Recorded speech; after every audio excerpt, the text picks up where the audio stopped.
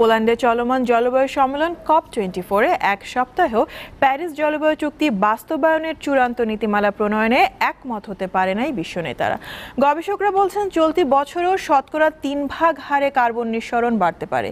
এই পরিস্থিতিতে নিঃসরণ হ্রাসে কার্যকর পদক্ষেপ নেওয়ার আহ্বান জানিয়েছে গ্রিনপিস।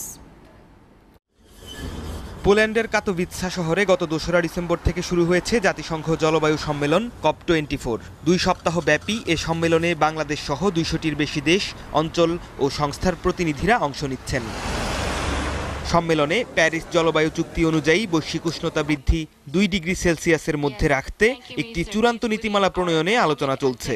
তবে এক সপ্তাহ আলোচনার পরেও একমত হতে পারেন নাই বিশ্ব নেতারা। যুক্তরাষ্ট্র প্যারিস চুক্তি থেকে বেরিয়ে যাওয়ার ব্যাপারে অটল রয়েছে। আর শীর্ষ জ্বালানি তেল রপ্তানিকারক দেশ সৌদি আরব শনিবার জাতিসংঘের একটি বৈজ্ঞানিক প্রতিবেদনের বিরোধিতা করেছে। গবেষকেরা বলছেন চলতি বছর শতকরা 3 হারে কার্বন নিঃসরণ বৃদ্ধি পেতে পারে। 2018 সালের প্রাথমিক তথ্য উপাত্ত বিশ্লেষণ করে দেখা গেছে বিশ্বজুড়ে কার্বন নিঃসরণ বাড়ছে।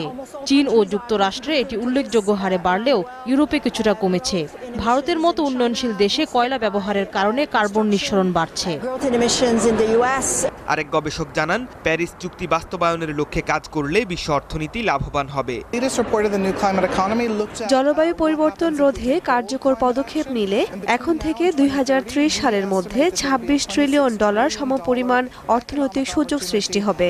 ব্যবসা বাণিজ্য এগিয়ে যাবে, নতুন কর্মক্ষেত্র সৃষ্টি হবে এবং স্বাস্থ্য খাতে ব্যয় হ্রাস পাবে। রবিবার কার্বন নিঃসরণ হ্রাসে কার্যকর পদক্ষেপ নিতে রাজনীতিবিদদের প্রতি আহ্বান জানিয়েছে পরিবেশবাদী সংগঠন গ্রিনপিস। সম্মেলনের ভেন্যু স্পোদিক এরিনার ছাদে প্রজেক্টরের মাধ্যমে কিছু বার্তা প্রদর্শন করে এই আহ্বান জানায় সংগঠনটি। নাজমুল হক, দীপ্ত বার্তা কক্ষ।